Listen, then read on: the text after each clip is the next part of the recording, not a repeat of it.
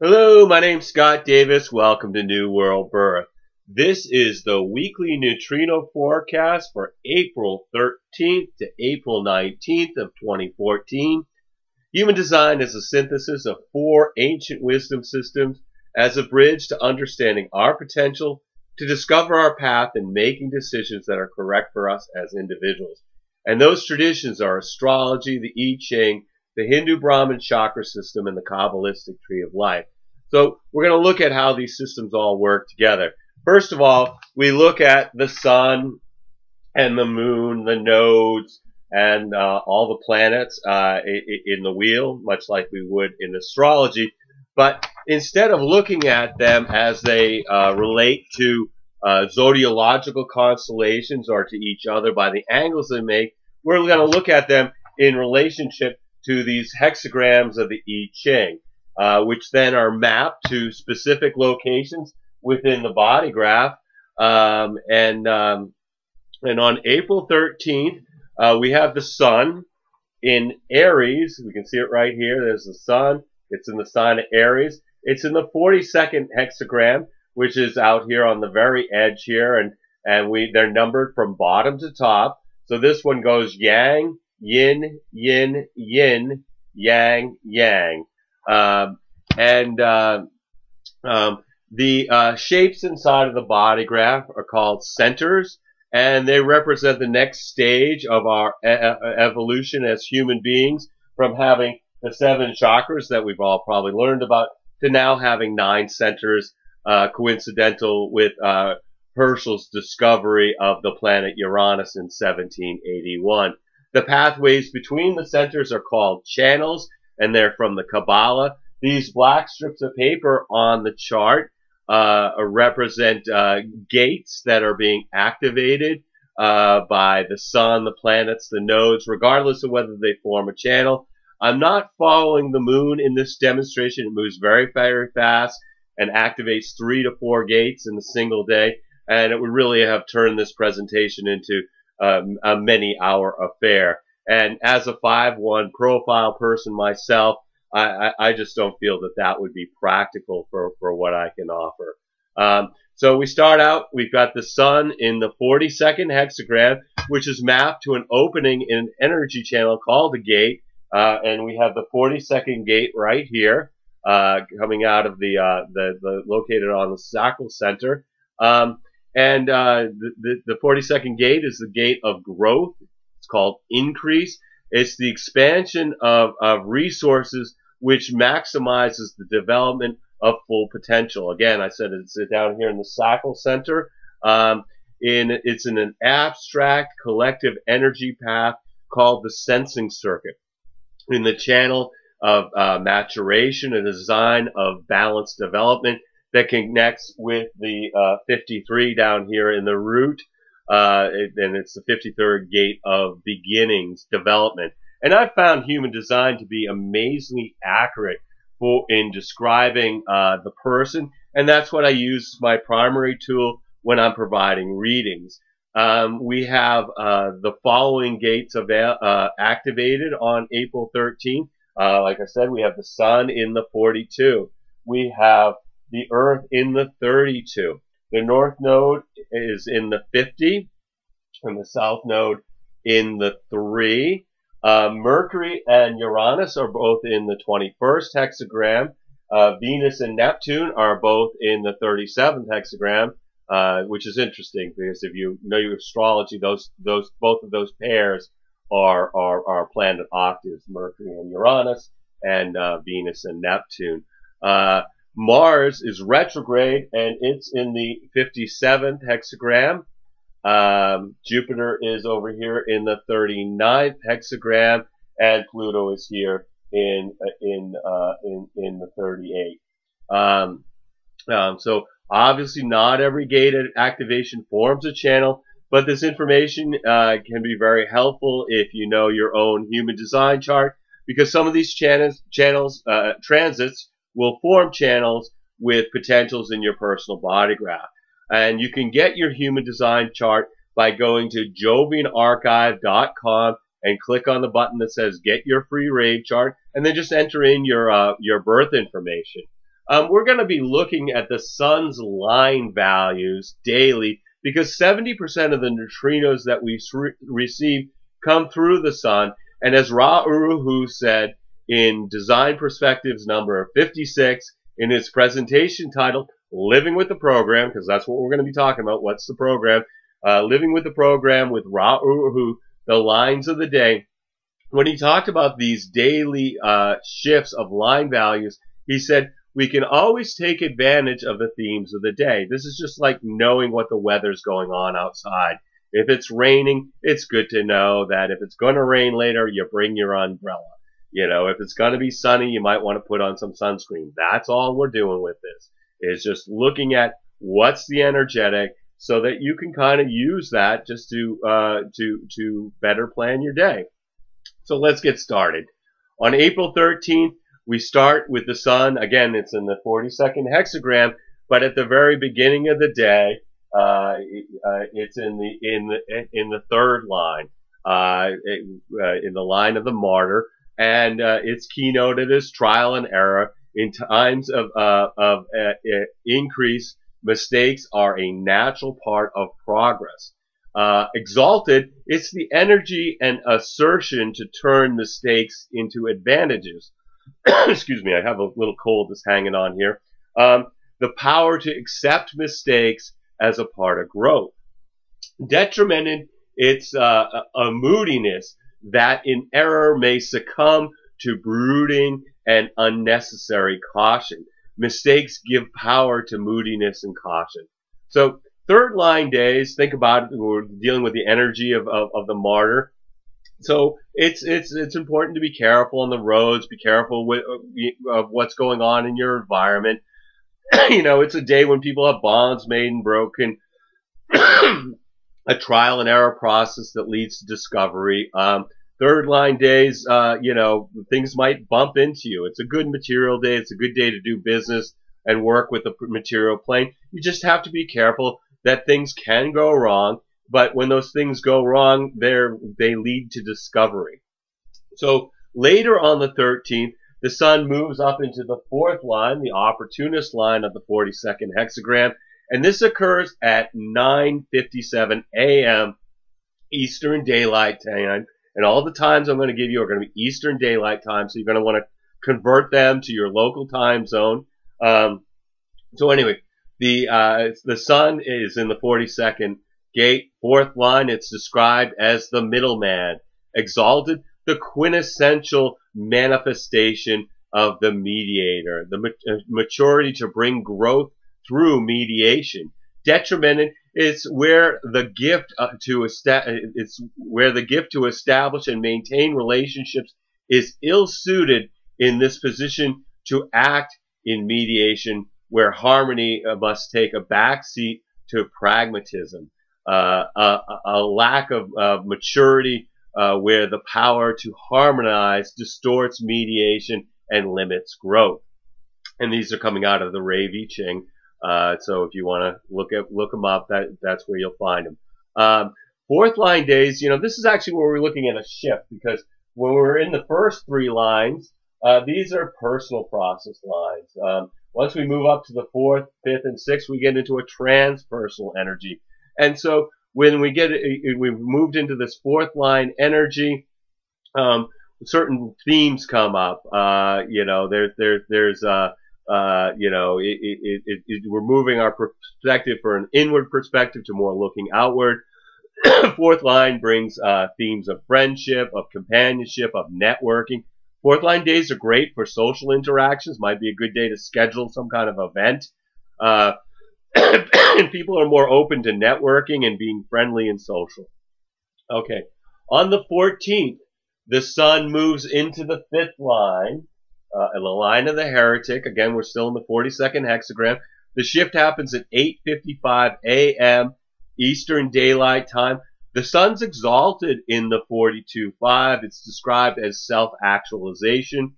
Exalted, the fulfillment and actualization of purpose as a natural path whose reward is a healthy sense of self rather than the power and influence that naturally flow. Growth that is self-fulfillment and naturally leads to influence.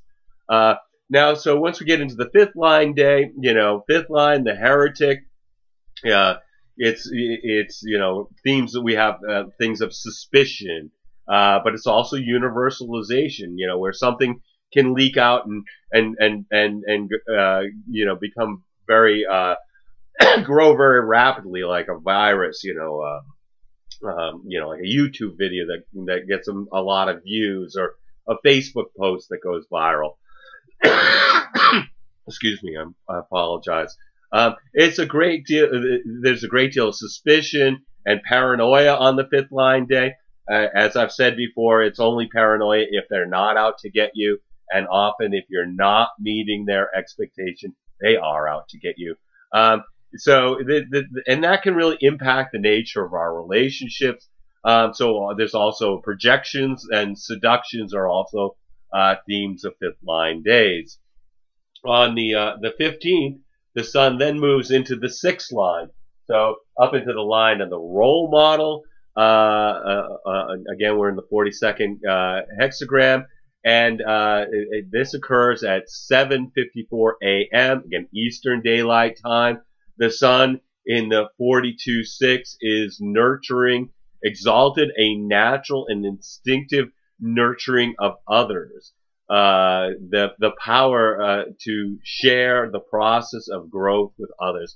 Detrimented, it's a restrictive and malefic materialism that is self-alienated and encourages aggression. The refusal to share the benefits of growth with others. So, sixth line day, think about it. Now we're on the roof of the hexagram. It's actually usually looking beyond. It's looking at everything else that's going on in the neighborhood, not so much what's happening in the building it's sitting upon. And so, this is when people's heads are up in the clouds, and they bump into things, they walk into things. It's looking beyond. It's looking at the future. It's thinking about what comes next rather than what's happening right now so much. Might not be looking at things that are happening in the immediate environment. And like its harmony, the third line, it has certain dangers of like not seeing a car coming or not seeing a bill coming, things like that. And then also on the 15th, Mercury changes gates. It moves out of the 21, where it's been with Uranus, and it moves to the 51 over here. And Mercury's the messenger of the gods. This is about communication, expansion of human consciousness through communication. And it's not just as words, but also music and sound. There's many, many different ways that we communicate. So what do you need to communicate in life? Well, we communicate the message of our design Mercury through the medium of our personality Mercury. And what needs to be communicated in the 51? Shock. It's the gate of shock. It's the arousing, the ability to respond to disorder and shock through recognition and adaptation. And Mercury in the 51.1 is reference, the advantage of previous cycle crisis experience, exalted, the gift of re-examination that is the foundation of preparedness. The power of the ego conditioned by experience. Detrimented, it's a tendency to emotional withdrawal after shock, or the weakness of the ego in times of challenge. And then at this point, the sun moves out of the 42nd hexagram and joins the south node here in the third hexagram. And this is an axis with the Sun-Earth axis, and so the Earth moves out of the 32nd hexagram and joins the North Node in the 50th gate of values, the cauldron. This shift happens at 6:54 a.m. again Eastern Daylight Time. The Sun in the third gate of ordering, difficulty at the beginning. The fundamental challenge of initiation is to transcend confusion and establish order. The sun in the 3-1 is synthesis. Difficulties can only be overcome when all pertinent factors have been analyzed. Exalted is the understanding that confusion is natural but must always exist before clarity can be achieved. The innate knowing that order will emerge from confusion.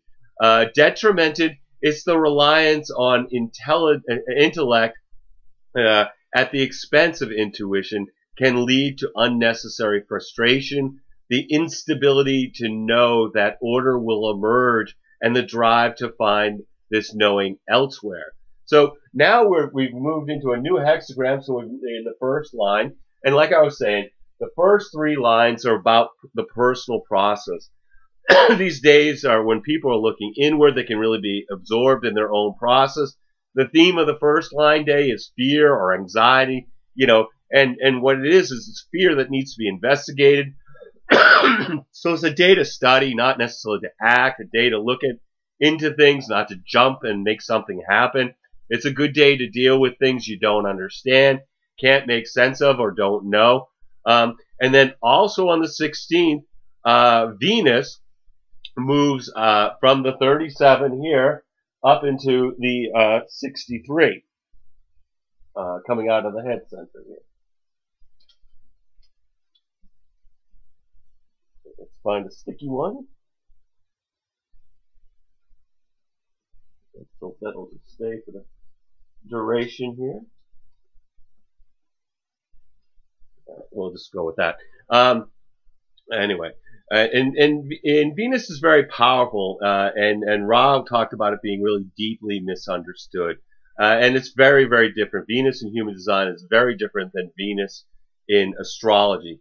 It brings morality. It's about natural law in which we deal with the other and the consequences of the world around us. So, what disturbs you on a moral level? Your design and personality Venuses tell you the moral dilemma that you're going to work out in your life.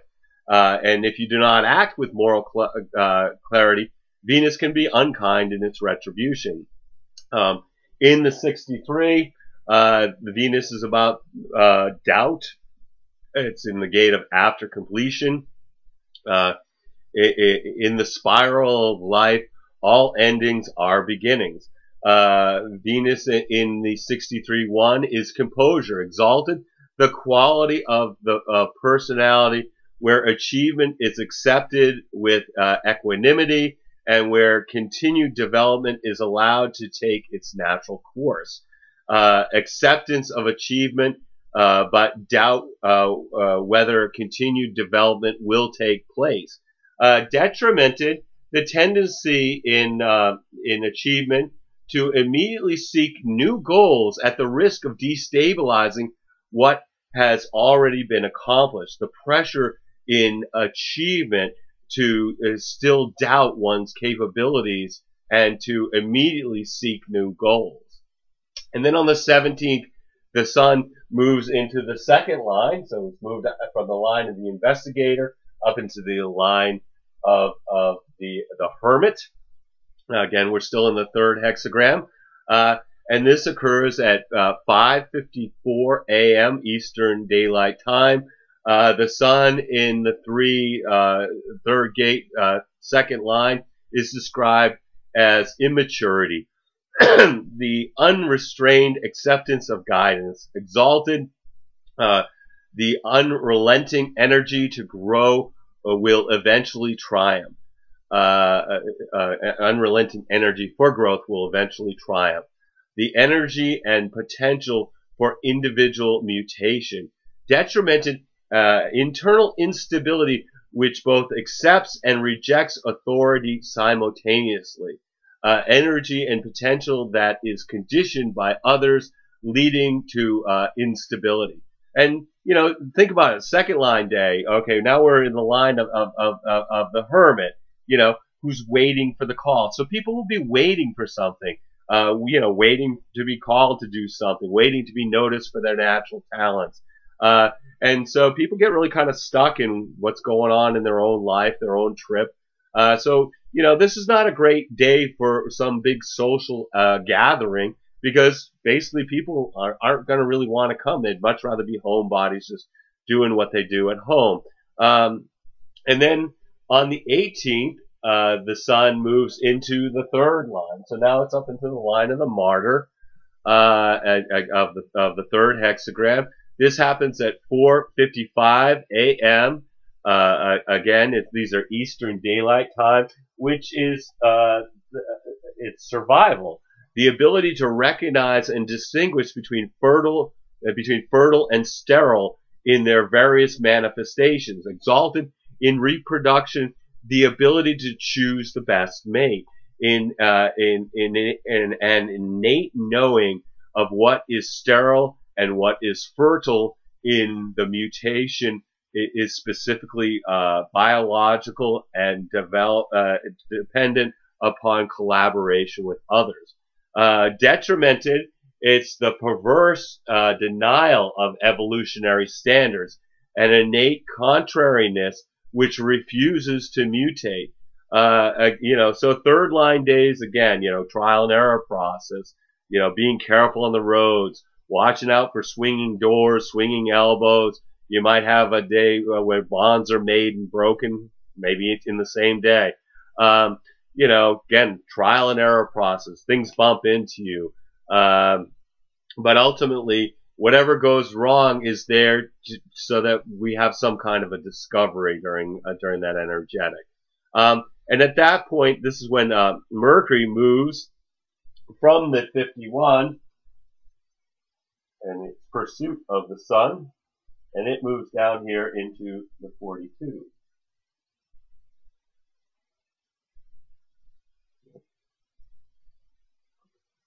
Find one that's sticky. My goodness.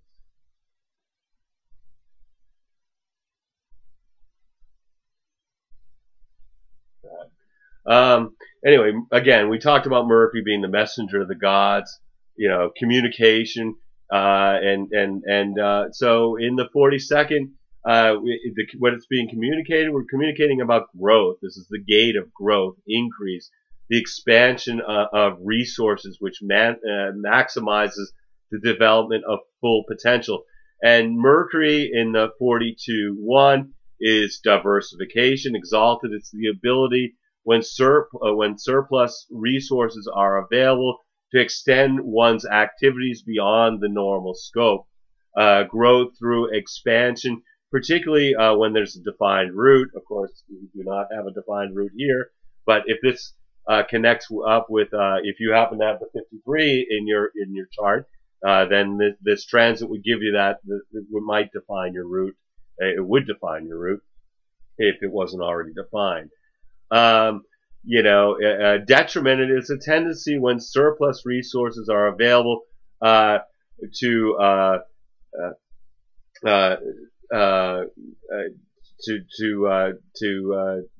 centrifugal application, decadence. Basically where you've got all this resources and you just waste some of them. Too much expansion that can lead to decadence. Also on the 18th, retrograde Mars moves out of the 57, and Mars is moving backwards from my perspective here on Earth. So it goes to the gate that precedes it in the wheel. So Mars backs into the 48, the gate of depth, the well, the necessary and qualitative foundation that is a prerequisite to establish the common good. It's exalted in the 5th line and it's detrimented in the 1st line, and Mars is going to go through the whole thing in its retrograde process. Ross spoke about Mars being an extraordinary and immature energy resource that lacks refinement. It's subject to outbursts. Mars represents the warrior archetype. It's about by following our strategy and authority, we can slowly refine our design and personality Mars from immaturity to wisdom. because Mars appears to be moving backwards from our perspective here on Earth. It enters at the 6th line of excuse me, self-fulfillment and undiminished resource. Exalted, a valued, the valued center that as it gives, it receives. Thus, it can continue to give. A depth and potential talent that is of value to others. Detrimented, it's a tendency to superficiality that through generous, that though generous and nurturing will lack the inspirational quality that can transform its gift into common currency. Where depth is limited to taste, will be superficial and affect the quality of possible talent. On the 19th, the sun then moves into the 4th line. So now again we're moving into the line of the opportunist. We're still in the 3rd hexagram. This occurs at 3:57 a.m. Eastern Daylight Time. The 3rd hexagram 4th line is described as charisma, the innate quality which attracts valued guidance. Exalted, it's physic attunement to that magnetizes nurturing, a psychic energy which attracts nourishment and ensures ordering. Detrimented, where demands of the ego lead to rejection, confused energy that needs nourishment, but is generally rejected. And again, 4th line days, we're changing from the inward perspective to the outward perspective. Again, themes of friendship, companionship, networking. The 4th line day is great for social interactions. So people are more open to networking, being friendly, being social, and both the Sunday and the Saturday of that week would be good for your party if you're looking to get together with friends and have a social experience. So this week we're continuing moving through the hexagrams, the 42, the 3, the 27, the 24. These are all gates associated with the Janus God's head, and we're going to as we're continuing through the quarter of initiation. So we're exploring the qualities of the mind as they relate to the form, how the personality relates to the design, what it's like to be a mind in a body. During the quarter of initiation, we've covered Kali, Mitra, Michael, and so Janus is the final God's head of initiation. And it's preparing us for the quarter of civilization. Janus was an ancient Roman god of beginnings and transitions, including things like doors, gates, passages, time, and endings. We looked at the 42nd hexagram being increase in growth, which I thought about this as being like, when I thought about these 4 hexagrams, it made me think of the birth process, where the 42nd is increase in growth, made me think of pregnancy. When the 3rd, difficulty at the beginning, made me think of the actual birth event, and followed by the 27th, nourishment of the child. And then finally we get to the 24th hexagram, which is returning, the cycle begins anew. And I discussed Janus in detail last week, so you might want to review that video if you want more information about the final God's head of the quarter of initiation. So no matter what these energies are conditioning you during the week, remember this experience is about being a passenger riding in a vehicle that's being driven by the magnetic monopole. So you can enjoy the scenery, let the vehicle just take you where you need to go. Every single day we have is a blessing, no matter what dramas beckon to distract us. We're all here just giving the performance of our lifetime on the world stage. Just take some time out to observe the play, observe the movie, as well as acting your part. go through your life. Of course, you're going to be who you are and act as the human that you are. But realize also that a lot of what's going on when we have passenger consciousness, it's not as personal. It's an event in your movie. And to me, when things are really crazy in my movie, things that are upsetting my character in the movie, I sit there and go, wow, this is an interesting movie. It's not a boring movie. It's got suspense. It's got tension. It's got, things that I actually look for in a movie. The movie where if somebody gets everything they want, nobody's going to pay to see that movie. So anyway, the key thing with all this is just remember, you're a spiritual being that's having a human experience. Thank you for checking out New World Birth. The next segment of the weekly neutrino forecast will be on April 20th of 2014. It should be available on the 19th, maybe before, when we're going to continue to look at the influence of the heavenly bodies as they transit the sky and the hexagrams, the I Ching. You can check us out on Facebook. The text is available on the New World Birth blogger page.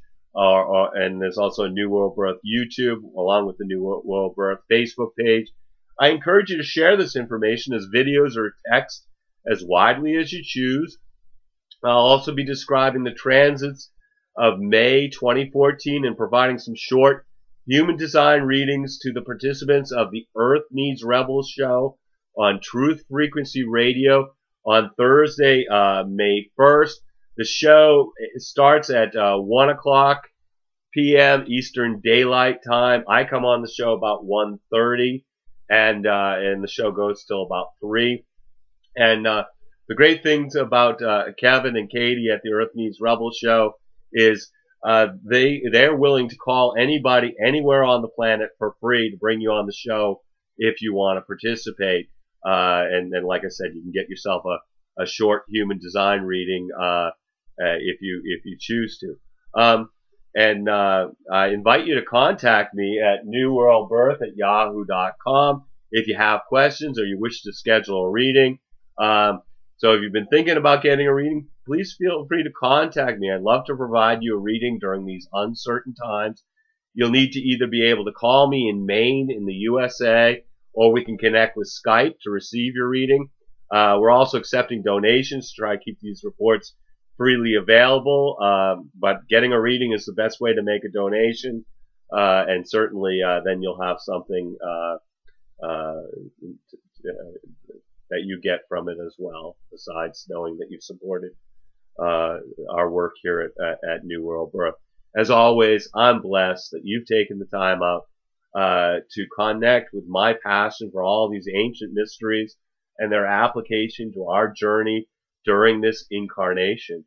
The light in me honors the light in you. Namaste and Lakesh. And as Ra would say, love yourself. And again, I'm just super grateful that you've taken the time to view the video, and hope to connect with you either in a reading or on the radio show or future videos, or send me an email. But anyway, you are a blessing in my life, and so I'm grateful. Thank you for everything. Peace, everybody.